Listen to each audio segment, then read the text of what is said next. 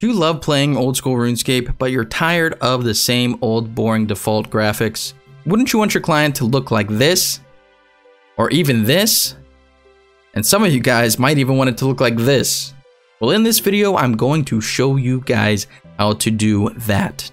I uploaded a video a few years ago showcasing the at the time brand new GPU plugin on RuneLite and how you could get better graphics. That video still works perfectly today, but there have been a lot of new updates ever since then, and that video has been getting a lot of views. It's actually the most viewed video on my channel, so I figured I might as well make a 2023 updated video for you guys. Keep in mind you do need about a mid-tier PC to run these new graphics really smoothly, but there are tweaks and settings that you could do that will make this run a lot smoother, even on a higher performing low-tier computer.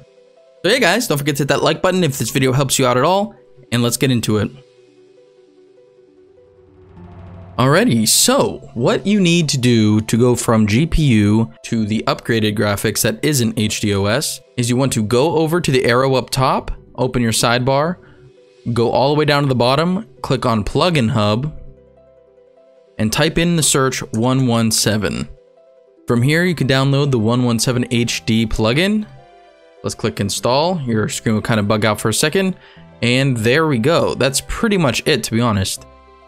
These are the settings that I have. I have 50 draw distance, MSAA ×4 anti-aliasing. What anti-aliasing is let's say if we turn it off, you see how when I zoom in, the lines and around my hair and the net and stuff like that, it's all kind of jagged and stuff like that.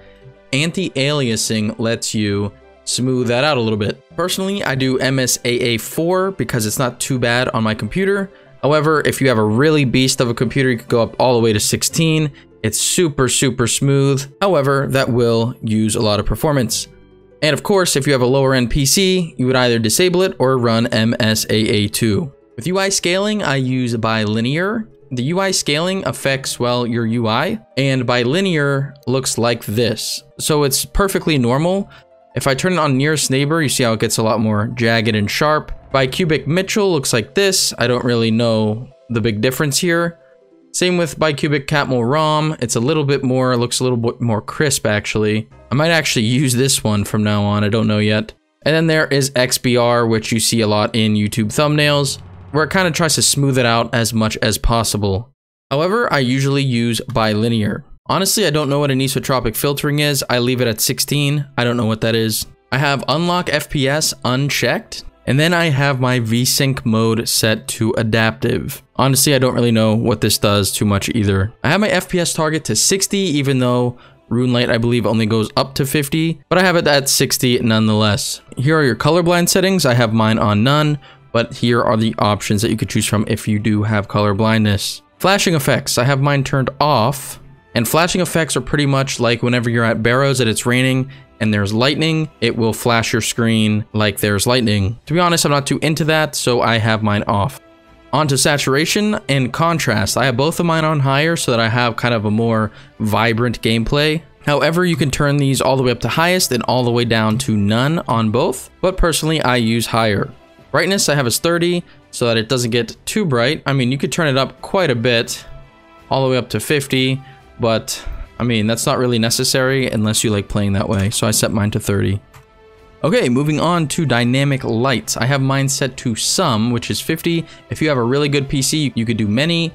If you have a lower end PC, you want to set that either to none or few. What dynamic lighting is basically how many light sources from in-game that affect your gameplay and how it looks. So if I turn mine off completely, the lights at Draenor don't light me up when I walk near them or anything like that. As well, whenever I have my Phoenix pet out, there is no lighting. However, if I turn dynamic lights on, there we go. A light source is now hitting my body from this lamp right here and my Phoenix as well. And if you have it on many, it just kind of, if I zoom out, it'll show more like all of the ones all the way over here in these houses from the fireplaces and so on. So I have mine set to some because I have about a little bit above average mid-tier PC. So yeah, I also turn on projectile lights. That's whenever you're casting a magic spell, it lights up the spell whenever it's traveling across the world. So turn this on if you can, it looks pretty cool. I have NPC lights on, atmospheric lighting on, and what atmospheric lighting does is it actually changes the way the game looks in certain areas. Like for example, Barrows is pretty dark, and it changes the brightness and the things around you to match that aesthetic. Also, another time that atmospheric lighting is enabled is whenever you go to Drainer Manor, for example. Let me show you guys right here, and you'll see, looks really cool. Once you load into Drainer Manor, it darkens everything, as you can see here. Because we have all this lighting turned on, the lamps make you glow, the Phoenix is glowing, my lantern's even glowing. Everything looks really, really cool. Moving on, I have shadows turned on. What that basically does is, well, it adds the shadows. We turn it off, as you can see, there are no shadows, and now there are shadows. I have my shadow quality set to extreme, but I really usually don't run that. I don't know why it automatically selected that. I usually have it on high. It's pretty good. It's a little bit blurry, but it's good enough for whenever you're playing the game. It adds a lot to the atmosphere. Shadow distance, I have it set to 30. I have expand shadow draw turned off and hide fake shadows turned on. Okay, moving on to the environment section, I have fog depth mode. This is what it looks like currently on none, where it's just a sharp edge around your render region. I turn mine to dynamic, so it's automatic, and it looks pretty good. It has a nice fade kind of fog effect. However, if you don't like it to be dynamic, which means it changes in some areas, you could set it to static, and then from here you could change how deep you want the fog. You can go all the way up till literally everything's all foggy, or you can bring it down to 0 and it's that sharp edge again. Basically, static just lets you decide what you want it to be, and it keeps it there. I have ground fog turned on. I don't really know an area where this is relevant other than Barrows, but in Barrows it puts like a fog on the ground. It looks pretty cool for the area, so I have that turned on. Default sky texture, I have it on 2008 HD tan because I feel like it's the least distracting when you're playing. However, there's 117 blue, RuneLite skybox, old school black, which looks pretty good too, and as I said, 2008 HD tan. I prefer 2008 HD tan, I just think it looks the best, but it obviously is completely up to you. I have override sky color turned off. I have model textures turned on, ground textures turned on, and then I have texture resolution set to 256. The other option is 128. I don't really notice a big difference here, but yeah, if your computer is running slowly, switch it to 128. I'm sure it must help at least something. I also have ground blending turned on. What that does is basically, well, it blends all of the squares together, because if I turn it off, you could see the walkway, it has a sharp edge to it. You can see all the individual squares of the game. If you turn on ground blending, it gets rid of those, smooths it all out, looks a lot better. Underwater caustics, I turned that on. It looks pretty good. It adds like an effect when you're underwater to make it look like there is sunlight coming down on you. It has a really cool underwater effect. It looks really good. Just turn it on. And then we have the HD Tazar reskin. I have mine turned on. I like the way it looks. Basically, all that it is the glowing cracks on the floor. It turns them from red to orange and back and forth, whatever one you like. It's completely up to you if you want it or not. And then model caching, I have all of this turned on except for clear cache when loading, and I have my model cache size to 2048. I don't know what any of that stuff does. I've never touched it. And then miscellaneous, I have HD Infernal Cape turned on, and I have winter theme turned off.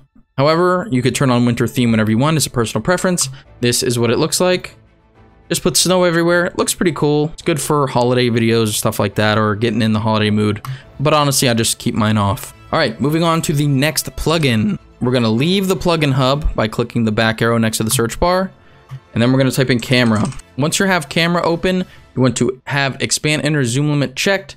That lets you zoom all the way in as far as you want, pretty much. And then you want to expand the outer zoom limit. I have mine to 250, so I could zoom all the way out here like this. And if I want to run somewhere, I could click over there, and my character will run all the way over there. You could click way farther than you can with the minimap. Expand pitch limit is turned on. Control function I have set to none.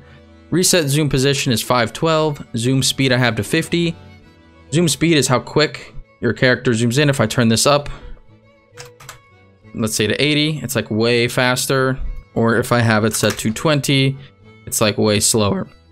I have mine set to 50. And then all of this other stuff I have turned off.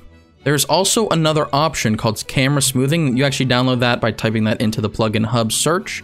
However, I already have it downloaded. This is actually pretty nice. If you turn this on and have it set to smooth rotation, smooth zoom, and have it set to 50 smoothness, it's very smooth when you zoom in and out. It's not nearly as blocky feeling. I don't know how to explain it. I have mine off though, because I don't like how it zooms me in. I don't know, but it is a completely personal preference. Also, detached camera, you'll see here. I have mine turned on. That lets you detach your camera. So if I wanted to, let's say, stick my camera right here, I have my toggle set to the numpad. So let me hit the numpad.